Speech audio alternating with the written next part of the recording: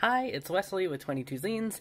I have 20% battery on my phone, which I'm recording with right now. There's a plane that's just going by outside. I have a new camera setup thing that I'm going to try. And my partner's going to be home with my dog in like 2 minutes. He's out on a walk. But I really want to just get this... I really wanted to film this tag. There's like so many tags that I've been wanting to film, but I really wanted to film this one in particular, and I kind of wanted to just like do it because I'm in the middle of working on a zine right now that I don't want to like lose steam on it. So I wanted to pick a tag that, you know, wouldn't require too much thought on my part. So I'm doing a tag to Logan at Larkin Legends tag my forever decks. So it's hashtag forever decks, and the concept is like decks that you will have to pry from my cold dead fingers. Which I really like, because basically this tag is, it's similar to, you know, the only 10 decks or top 10 decks or that sort of thing, but the thing that I like about this tag in particular is that it feels like it has an emphasis on decks that you like sort of regardless of how much use they may or may not get in your collection. Whether or not you have decks that are similar, whether or not you can really like rank them in comparison to other decks that you have in your collection. Like you may have another deck that just is, you know, that you feel is objectively better at certain things or better in some ways, but for whatever reason it is, you just prefer this one.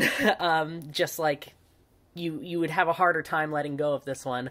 I guess it's sort of also similar to Desert Island decks. I don't know. All of those have like a little bit of a different flavor, and I think that this tag has exactly the right flavor to get me to actually like try it, you know, actually go up and be and order the new thing and give it a try. Anyway, so here we go.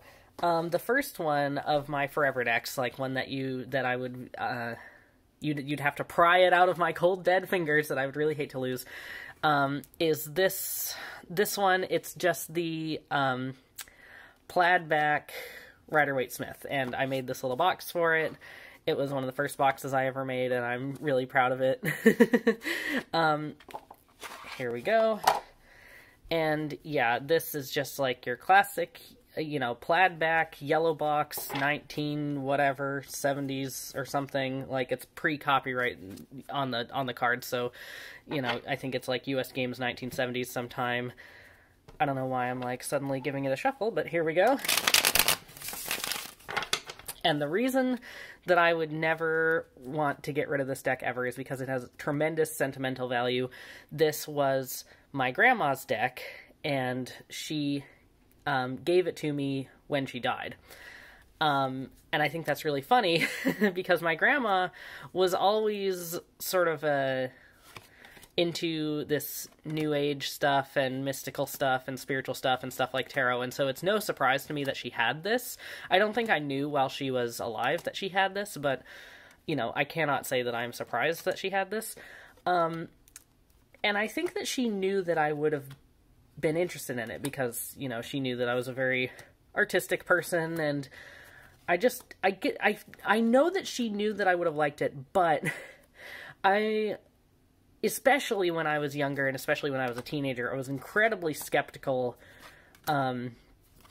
of everything. Like, even just the philosophical skeptic of just being skeptical of literally everything ever. And so I think she knew that if she just gave it to me or tried to encourage me to use it while she was still around, that I wouldn't have tried it. Or I might have tried it and being like, oh yeah, cool images, but I wouldn't really have cared, or like I wouldn't have connected with it. I certainly wouldn't have, you know, developed a tarot collection and all this stuff.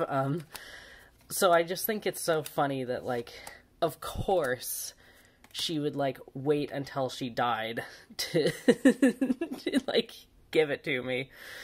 And so that's why it's sentimental. And this one was definitely used, like she definitely used it. Let me try to sort of gather this up. It has, you know, bowing in both directions from doing riffle bridge shuffles. All of this grime on the side is like cigarette stains. You know, I've tried to clean it and it doesn't it doesn't work, but you know, there's cigarette stains from her smoking, and you know, it's incredibly sentimental. It is the one that I quote unquote learned on, I guess you could say. But yeah, like,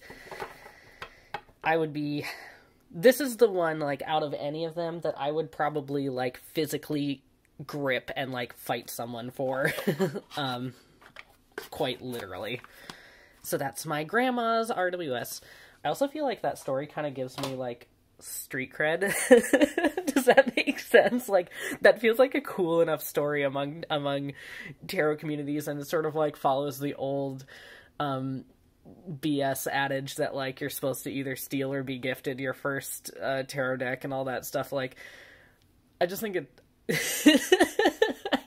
yeah, I guess that's the way to put it, is like, I think it kind of gives me some street cred. That's not why I'm keeping it, but I just, that's why I always like sharing that story, I think. It's because it's like, oh, whoa, Wesley, you're so cool that you got your tarot deck that way. Okay, anyway, the next one, what order am I going to go in? The next one, I guess I'll go with the one that's also probably not a surprise, is the Bohemian Animal Tarot, again, in a box that I made. And this is not a surprise because I have made a long deep dive thing, like, it's probably like an hour and 20 minutes total or something between the majors and minors, of this deck, and I feel like most people kind of, or like a lot of people who found my channel found me through this deck because of Lisa Pepez's channel, because like somehow I brought up the Bohemian Animal Tarot. I sort of encouraged her to give it a try, and I showed it off during my appearance on her channel in the Say Yes to the Deck. Like, I already had this deck, but I was sort of, we were just talking about it there, and so now I feel like a lot of people kind of know me for this deck. And I am not mad at that. I think it's cute. I really love all the depictions in this deck. I love the animals. I love the okay, I can't say that I love, like, this is, okay, I do love the art, but it's not like my perfect art, you know? I mean, I don't know that there is such a thing as perfect art, but it's not, you know, the super colorful pastels, oil pastels, not pastel colors, but like the medium is not my usual thing. But I just spent so much time with this deck, and it was one of my first, and it just feels, okay, so you know how people will talk about, like, their fantasy self and their actual self? So, like, if we're going to talk about more selves, I think I have fantasy selves, and then even just, like, in myself, I kind of have, like, the projected ones of, like, you know, the self that's super cool and punk, and, you know, and it's sort of like every facet, every image of yourself that you project or don't project, each has pieces of truth, and I think pieces of delusion, pieces of, you know, falsity, or pieces of fantasy that you're building either for yourself or socially, you know, that sort of thing. And this deck in particular, I feel like is kind of closest to my actual self, if that makes any sense. Like, if you just sort of drill down and erase a lot of the I don't know, erase a lot of the stuff that I like, and erase a lot of the stuff that I make, and image that I put forth, and ideas that I have about myself, and you just kind of, like, wipe all that away, and you get it, like, that very core essence of selfhood, like the platonic ideal of Wesley or whatever.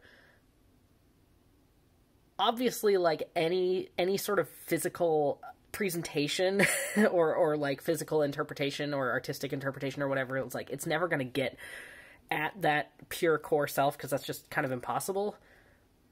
But this deck probably comes the closest of, like,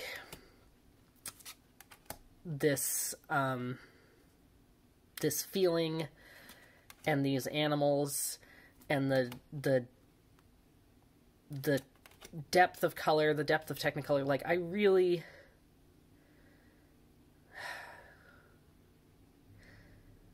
it's not even just that I relate or that I see myself in the cards. It's like, this is myself, sort of whether I want it to be or not, which is, and I can't believe that I'm saying all that right now, because, like, I am not immune to wanting to appear cool. I mean, I literally just told you guys that I wanted to, you know, that part of the reason I like sharing that story about my grandma's deck is because, you know, it just sounds cool, and it kind of makes me look cool. And there's nothing wrong with that, you know. We are social creatures. There's nothing wrong with that, but, like, I don't know. This is sort of me on, like, a different level. Me without all the pomp and circumstance. And me without all the fantasy. And I don't know if that makes any sense, and I'm at the end of the deck, so I'll just put it away. We don't have to worry about that.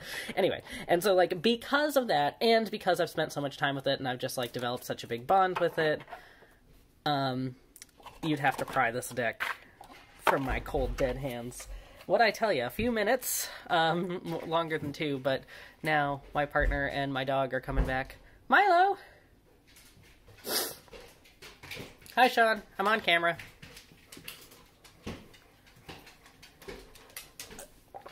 Milo! Let me see if I can... Milo, come here! Milo! Here's my dog. Hi, Milo. Here's Sean. Hello. Okay, so the next Forever deck that I have is one that I don't think I've really talked about very much, if at all, on this channel. Like, I don't know if I've ever mentioned it. Granted, I feel like I probably have multiple decks that I've just, like, never mentioned or mentioned very briefly because I don't make all that many tarot videos. And to be perfectly honest, I think part of that is because I keep getting in my head, like, I want this channel to be about tarot and zines, so I have to make more zine videos to, like, keep up with the tarot videos. Or, like, I hold myself back from making tarot videos because it's like, no, I need to make a zine video first. And it's like... Anyway, well, I know it's kind of stupid, but anyway. The next Forever deck that I have is the Guided Hand Tarot. And this one is another one that I think it's just especially sentimental because I've had it for such a long time. Like, it was one of the very first decks that I purchased for myself, and I just really... I love that this is the first one that showed up. I just really like it. And I don't even know that, like, my appreciation or my love of it really has to do with, like, okay, let me restart that sentence. I don't know if the reason that this is a Forever deck is because of any sense of deep love or use or whatever out of this deck. I think it just kind of... It's sort of sentimental in, like, in a weird way. Of, like, it represents this, this part of my... It sort of represents, like, the adventurous spirit, I guess, that, sort of nudged me into taking the plunge to actually study tarot more in depth and, like, get into the artwork and sort of accept that tarot is a very important hobby and piece of my life for me. Oh, actually, you know what? I'm gonna go back and show this sun card. I feel like this sun card, that's exactly what I looked like when I was a little kid. The fucking, like, girly dress and all.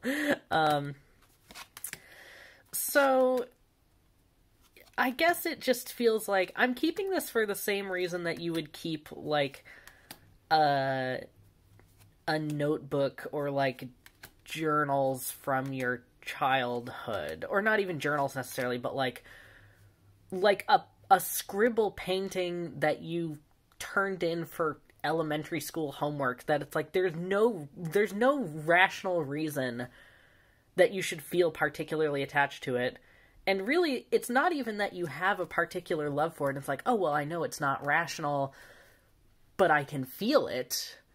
That sort of thing. It's just kind of like, you keep it for the sake of the memory.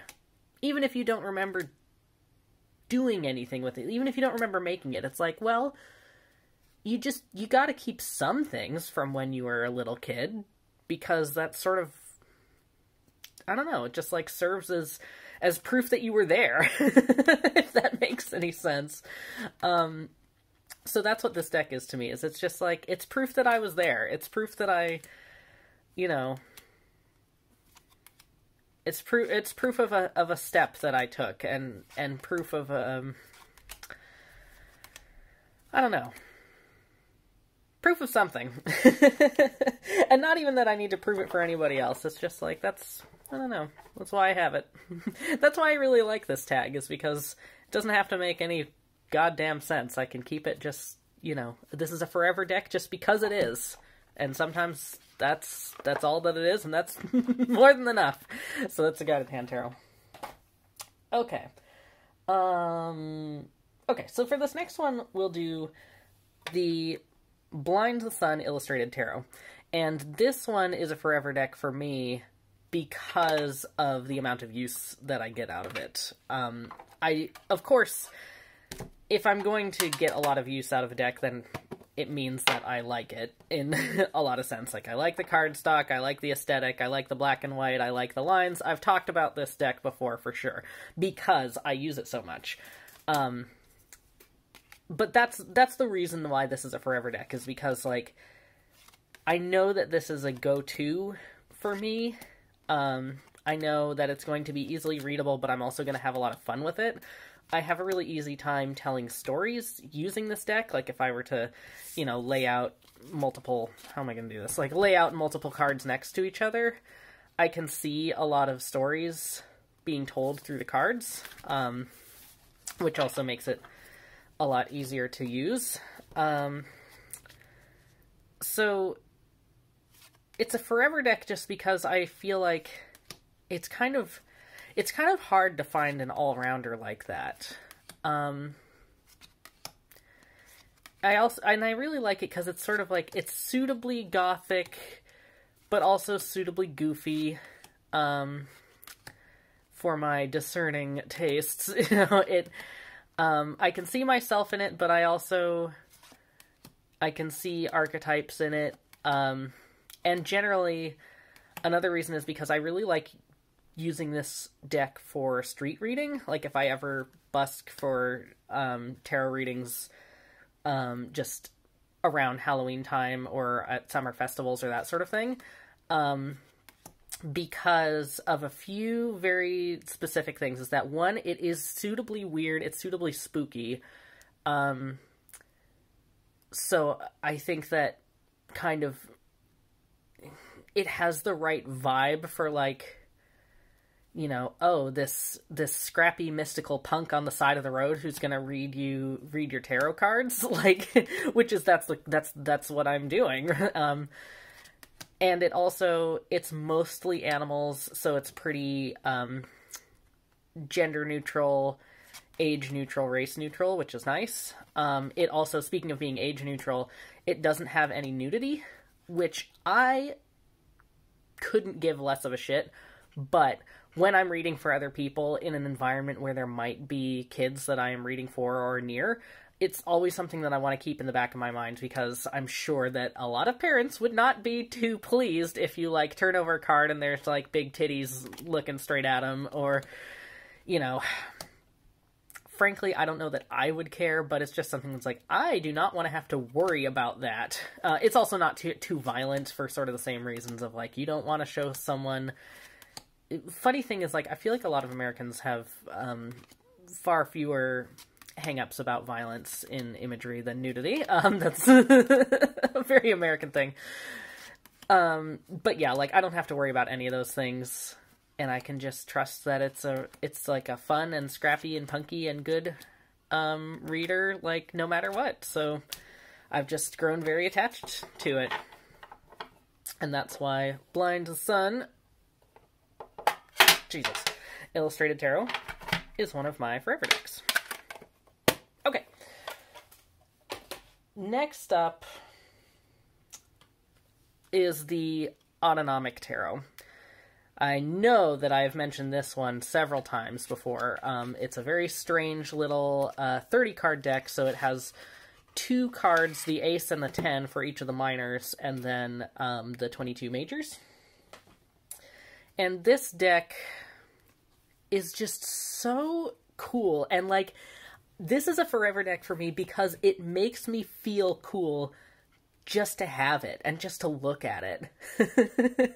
Is that terrible? That like I want to have a deck because it makes me feel cool? No, like I mean no, that's not terrible, because that's the same reason that's like, you know, is it terrible that you know, have a leather jacket because it makes you feel cool? It's like, no, that's the whole point of it. And I think to a certain extent it's like, that's part of what I enjoy about tarot. It makes me feel cool. And it is cool. It makes me feel cool because it's cool. Like, and this one just, it's so wacky. It's so, it's very shaped, very imaginative. It's just got the right feeling, and I just really enjoy looking at it and staring at it, and, I just would never want to get rid of it. I don't read with it very often. I mean, it's not exactly... You can probably guess, it's not exactly an easy reader. It's something that you have to, like, you know, work with a lot. And I don't mean work with as in get to know it, but it's like, you know, it's a little hard to figure out sometimes. But it's like, God, just like fucking... It's just so cool. Like... Why would how could I ever possibly get rid of it? And sometimes it's like, it's just as simple as that, I guess. So there you go. This is the Autonomic Tarot. Gonna put it back in the box. Okay. I guess sort of along those lines, but in a more practical sense, is the Bad Girl Tarot. And I got this one relatively recently, recently enough that I don't think that it made it into my Goth Decks video like 4 months ago. I can't remember. This is a tarot deck. It's pretty large. I really like this. It's upside down. I really like this because I know that it's always like a little pick-me-up, but it's sort of tongue-in-cheek and very... Sorry, I just kind of got distracted by this one. I really like this card. It's very comic-y, and it feels like talking to a bunch of best friends. Like using this tarot deck makes me feel that I'm in a cool punk girl gang, and, or, you know, it feels Riot Girl, it feels like... You know, it feels like I can actually talk to them, I can actually work with it, and then I'm just always bound to get some advice that is going to be, you know, authentic, and, not even necessarily the most helpful, but I will always feel seen and therefore somewhat empowered by this deck. I guess that's the thing, is like, you know... It just, oh my god, this fucking devil, I love it. It just puts me in the right mood, no matter what. It's really good for me in the mornings, and also when I just need, not a pick-me-up like in a, you know, feel better kind of way, but a pick-me-up and it's like, in like a cool alright, get up, dust yourself off, you can handle it, you're cool, you're tough, you're punk, you can do it, in that kind of way. Definitely reminds me of a lot of like Tank Girl and Riot Girls, and just, I don't know, it's really encouraging in that way. The artist is a comic artist primarily, which I just really like, and I just feel like I couldn't ever get rid of this because it feels like I would be losing my gang. It'd be like leaving my gang, leaving my cool after school delinquent club gang, leaving my motorcycle gang. It's like I don't want to leave them. You know, it feels like I'd be, you know, not that they would stop being friends with me or whatever, but it's like I'd be giving up my friends, if that makes sense. So, yeah, I really like this deck because I like hanging out with it. I guess I'll put it that way. And it's a forever deck because, you know, I never want to stop hanging out with it. I always want it to be there to you know, be able to hang out with me if I want to. That's the Bad Girl Tarot. Okay. This video probably could have been like a top 10 decks, maybe, because I do have 10. So we're on number 6. No, that was number 6, so now we're on number 7. Next up, we'll do this one. These next couple are probably going to be no surprise to anybody. New Wave Tarot. Really love this one. Incidentally, this was also one that I got relatively early on in my tarot journey, in my tarot adventures, whatever you want to call it. This particular copy, too, makes me happy to have because I originally saw it when it was out of print, and this is around the first printing, so there was really no idea if there would ever be another one. And I reached out to the creator directly and said, you probably get this question all the time. Is there any possible way that I could get my hands on this? And then months later, you know, after saying, like, we don't have a plan to reprint it, but, you know, I'll keep an eye out for you. And, you know, perfectly nice, perfectly, you know, understanding, wonderful response. And then, like, months and months later, they wrote me a message that said, like, hey, I don't know if you even still use this email, but I was cleaning out the back of my closet and I found this copy that we had used to show off the deck at conventions, or, you know, we had used this deck. It's definitely used because it was like a sample deck that people could flip through and whatever, and so it was already kind of dinged up and the edges were, I mean, you can't hardly even tell, you know, it's just like worn in a little bit. But they're like, if you want that, I'd be happy to send it to you. And I was like, oh my god, yes, thank you, holy shit. And I'm just like, I'm so incredibly flattered that they even remembered, and that they even cared, and that they even were like, hey, I wonder if that guy who sent me that message, I wonder if he still wants it. You know, like, just to even think of me. It's like, it's so sweet. It's such a sweet story. And so that's why even, like, this particular copy I could never get rid of, too. And also just, this deck always makes me feel better. And one thing I really like doing with it is that, so each card has, you know, a different new wave artist featured on it. And so one thing that I really like doing is, okay, I have a little story about that card too. One thing that I really like doing is going through, pulling a card, and then while I'm thinking about that card and writing it down, because like a lot of times I like to write my thoughts on each card, I'll pull up a song by that artist and I'll listen to it. And so it just feels like it makes the whole experience of reading this with this deck more interactive, which I really like. And not to mention that, you know, now this is indeed out of print with absolutely no plans to reprint it ever, and so I could, you know, it'd be really hard to get back, but I feel like in general I'm trying not to think too much about, like, how hard would it be to get this deck back, but more just like, well, what would I just not want to get rid of in the first place no matter what? And this is definitely one of them.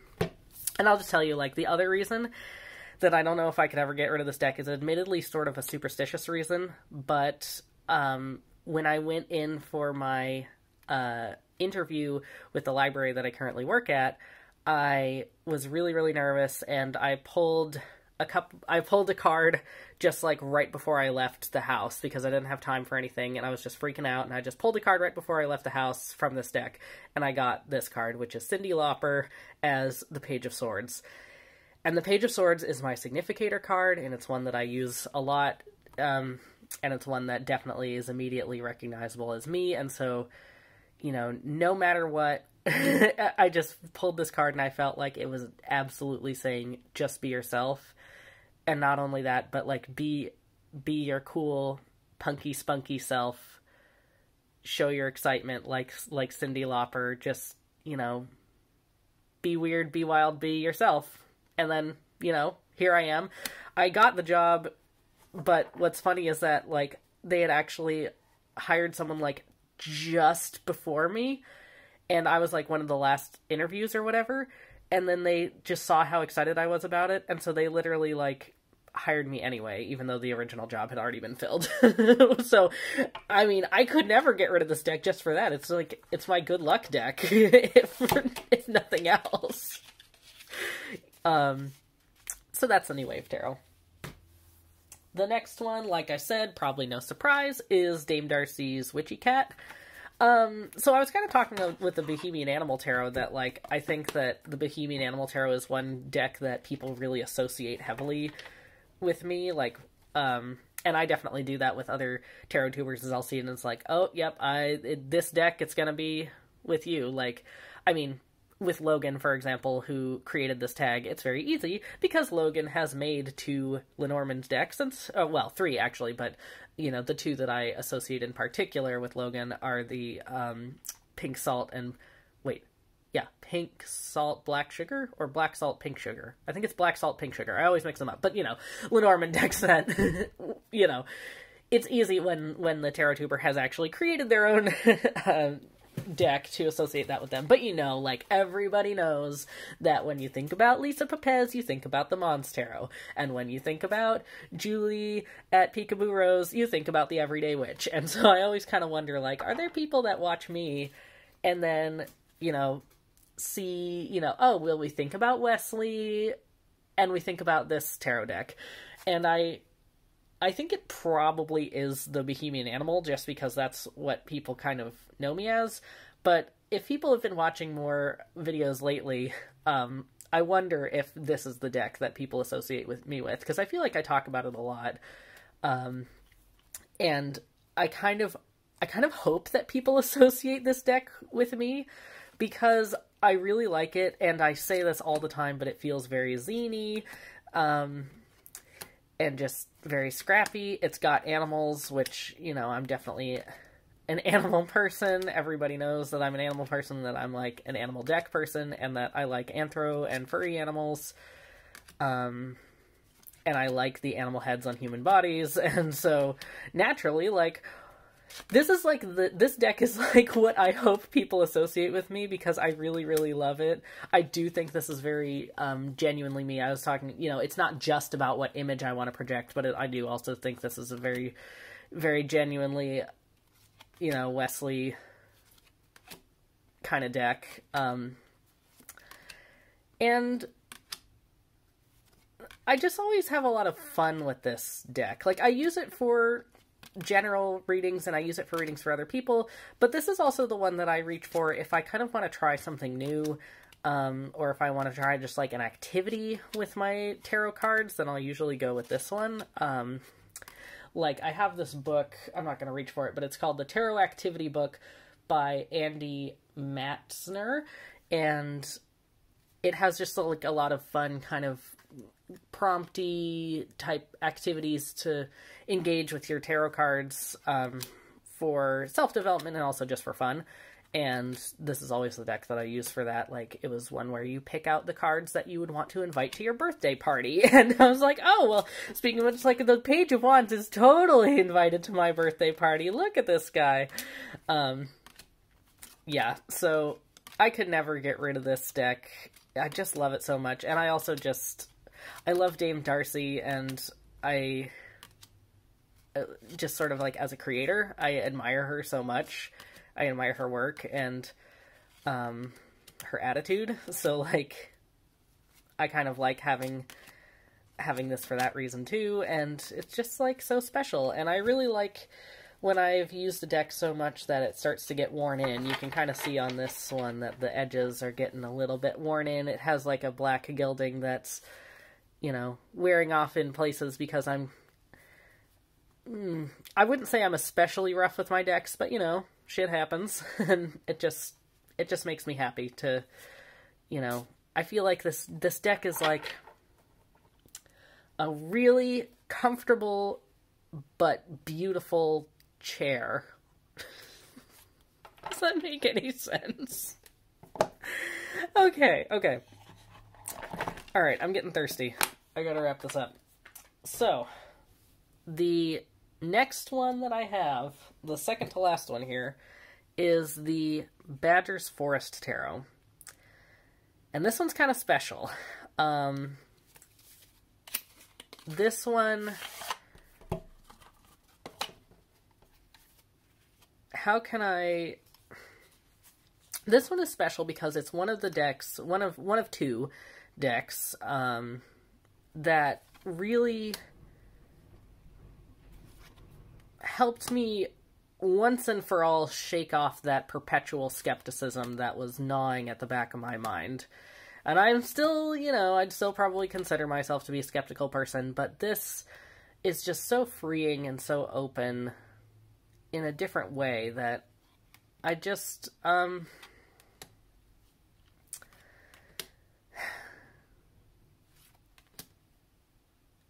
it's really important to me, I guess. This deck is really important to me because I think that it represents a very powerful shift in my life from the sort of trappings of adolescence to comfortable, balanced adulthood, if that makes any sense. Where my sort of hard-headedness, but also insecurities of adolescence, this really felt like the turning point. I suppose you could call it like a Saturn return deck in that sense. I haven't quite experienced my Saturn return officially, but I feel like mentally I kind of have. I guess we'll have to see what happens. Like, if this is like... What the hell is like a result of... Fuck, okay. What is the reverse of an aftershock? Is there like a pre-shock or something? Or like, you know how animals... Okay, I don't mean to make this sound like a big disaster, but you know how animals will like run uphill when they sense a tsunami or a flood coming? It kind of feels like that, where, you know, this was the part that really helped me get out of the valley that was going to be drowned and see things for, you know, from a different perspective. And like this is what this deck was for me, just experientially. And it's just, again, like, I rarely use it because it's so, I really, really have to focus on it and sink into it. But when I do, it is another storytelling deck. It's another deck that I can see stories in very easily. And it just makes me feel magical using it. This particular card just reminds me very much of this moment from my childhood when I was visiting, Washington State's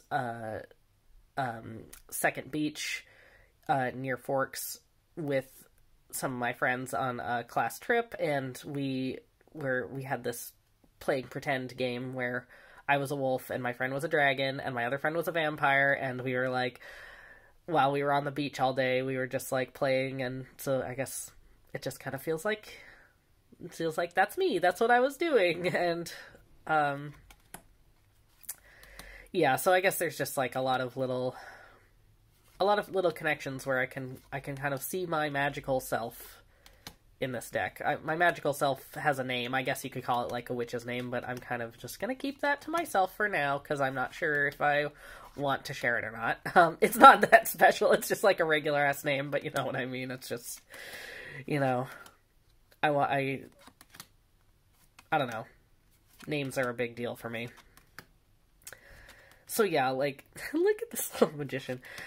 You know, I guess this is a very special deck for me, in what it's done for me and what it represents, and the moments when I use it. So, you know, I would never ever want to part with it. Okay. And the very last friggin'... Okay, hang on. I'm usually pretty good at putting decks back into tuck boxes. This one's having a... There we go. There we go.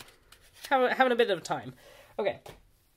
The very last deck that I have is another one that feels very magical and special in that sense, but also a little bit more down to earth. And I guess I sort of refer to it as like my Tiffany Aching deck from the Discworld sub-series featuring Tiffany Aching, who's like this young, very practical, very Scottish witch. And I keep it in this little drawer, which is, this drawer is literally the whole reason I wanted to film like this, and it's called the Hidden Forest Oracle, and that's why I keep it in this drawer, because it's like, ooh, it's hidden, and then you take it out, it's like, it's the Hidden Forest, it's hidden in the drawer, isn't that the coolest thing in the world? Yeah. So this, whatever, this deck is a pretty small little 33 card Oracle deck, and it's got these little tomb cards, I think they're called, and they're basically like, these are the meaning cards for each card in the deck. Like, it gives you the keywords for each one. And then the images themselves, they're just these black and white images on this colored tone of these different magical items, scenes, animals, and things. It's very homey, it's very practical, and it's grounded, it's just square, and it gives you, I don't know, it's just like, it's so inspiring. I've done art pieces inspired by this deck, and I guess the reason that I would never want to get rid of it is because, again, for one, it puts me in this magical mindset very, very easily. But also, it's because this is sort of the deck that helped me work through a lot of stuff, like a lot of concepts of skepticism and sort of getting to that very, while we're on the subject, Terry Pratchett-like place of accepting magic as just part of everyday life, not in like an otherworldly mystical sense, but just in a very down-to-earth, practical, goofy sense. And you know, like, magic doesn't have to be a big deal. Nothing has to be a big deal, but also it is a big deal. So that's all the cards. Like I said, it's just kind of a sweet little deck, but it's just really special to me, and it just feels like my own special little secret. Like, oh, you know, I can get my well out, and I can just like go deep in the well, and I can picture myself as just like a little witch going to get water from the well and see a coyote along the way and whatever. Like, I guess that's why it's really special, and I just love it. So there you go. Those are all of my forever decks, all the decks that you would have to pry from my cold dead hands that I would probably physically fight somebody for, and you know, if they tried to take them away from me, and ones that I've just built up a sort of especially special connection with, almost regardless of the amount of use.